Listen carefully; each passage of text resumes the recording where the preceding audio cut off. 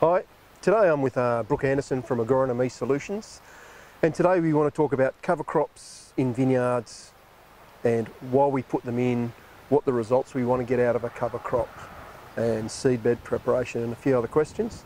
So I'm just going to, first of all, Brooke, how would you identify in a cover crop, like what species to plant for what result you want to get out of it? Yeah, okay, Mike. I guess the first most important thing is to work out why we're cover cropping, and that is generally going to be different in every vineyard. So you might choose species that are going to reduce the weed burden in the vineyard. You may choose legumes to improve the nutrient content of the soil, or you might be doing the opposite. You might need to reduce a vigorous site and put some cereals in to remove some nutrients, or you may even have a wet site that you want to draw some moisture out of. So it does depend on what your aim is in the vineyard, and that's going to determine on what species you decide to put in the beginning. So you need to identify what your situation is or what your problem is. Exactly. Do you need more nutrition? Do you need to de-vigor? Or do you want to make it look pretty? So it's like, and there's always that too. So yeah, okay. So if we want to get nutrition in to the vineyard, what would we be looking at selecting? Yeah, so I guess the biggest thing is N. I mean, we're always searching for nitrogen, and soil nitrogen that's already there is the best form for the vines. So generally planting leguminous crops, anything clovers, any aerials, subs, anything like that, is going to improve your nitrogen in your soil, and it's going to do it over more than 1 year. So yes, you'll get results from this year's clover in the mid-rows, but I think you're going to see it more in the future. So continually doing your cover crops or alternate rows, that always works as well to get the nitrogen in general. That's the best way to improve your nitrogen anyway. Then you would select other things to go with your legumes? Yeah, I always do. Is it important just to give a bit of balance? I find single species are prone to insect attack or whatever it is, so it is generally better to mix it up a little bit, put 2 or 3 species in legumes, and I often will put a ryegrass or something depending on the aims again, just to keep it mixed. They tend to work very well together, so yeah. Okay, cool, good. You got a site you want to de-vigor? Yep. And it's wet as well. What sort of things would you be looking at? So generally de-vigor, I go for cereals. They're large growing, quick growing, they draw a lot of nutrients. We've got a lot of numbers on what we know that hay crops will draw out of the ground. So we use that for the vineyards to know that that's the best thing we can use to draw potash out, particularly a lot of nitrogen as well. So yeah, if you do have a very vigorous site that we want to slow down a bit, cereals are generally worth putting in, again in a mix, but generally having them as the the main component of it.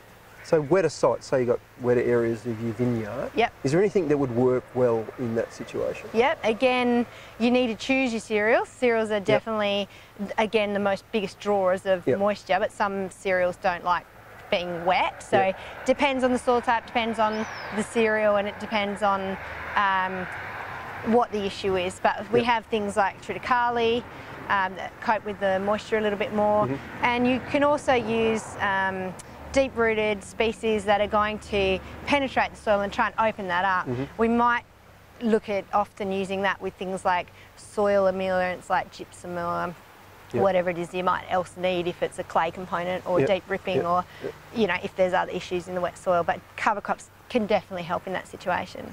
Okay, probably the next one now would be management of the cover crop. So you've got the cover crop in, then the decision is, do you mulch it at a certain time, or do you let it grow and set seed and then do something with it? Which is a very personal thing, depending on the vineyard, and I find everyone does something differently and personal taste. But yeah, what you just mentioned are the options really. So again, looking at the aim of what you're trying to achieve. Are you trying to grow the most bulk as possible to turn in at the end of the season to get your green manure going on? Are you trying to reduce weeds by competition? Do you want to keep it low so that it's not getting pests or organisms jumping from the cover crop into the vines? you just got to look at those options when you decide, okay, am I going to slash? Slashing does help during the year because it helps them to grow outwards. Bulk yeah, crop up a bit. Instead of just having single plants. So mulching does definitely help. Oh, sorry, when I say mulching, I mean slashing. Whichever way you want to, whichever machine you want to use. And then you can, again, let it bulk up, keep it low. Again, depends on what the end of the season result you want to achieve, really. And then how you manage it. Organic guys, cultivating is another tool to increase, to get more N out. Is that kind of the end goal of that? At the end, to put the cover crop back into the soil is the best way. It's called green manuring. We turn it all back in. That goes into the entire plant matter, and all the nutrients inside it will go back into the soil, and that is a very good way of doing that, increasing the nutrient load for the following season. Perfect. Next one is the importance of seedbed preparation for when you plant your cover crops. Yeah, so most of our cover crop, apart from the cereals, are very fine seeds. So we do need, it's very important to get good seed bed prep, or I mean, it's a costly exercise.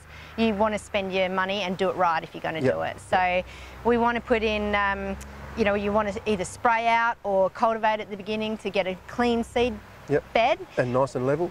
Nice and level, where you can, you know, there's always going to be some wet spots that you put ruts in, but in general as level as possible. And also then cultivating the soil to get a finer seed bed, or direct drilling with the right machine, and the right machine comes down to it as well. Yeah, okay. It's pretty important. Okay, great. Well, sort of sums up a quick rundown of cover crops and everything. So give us a call with all your questions about what you want to achieve out of your cover crop, and we can look after you with the right seed selection and the right fertiliser selection. Great. Thanks very much. Thanks, Brooke. Thanks, Mike. No worries. Cheers.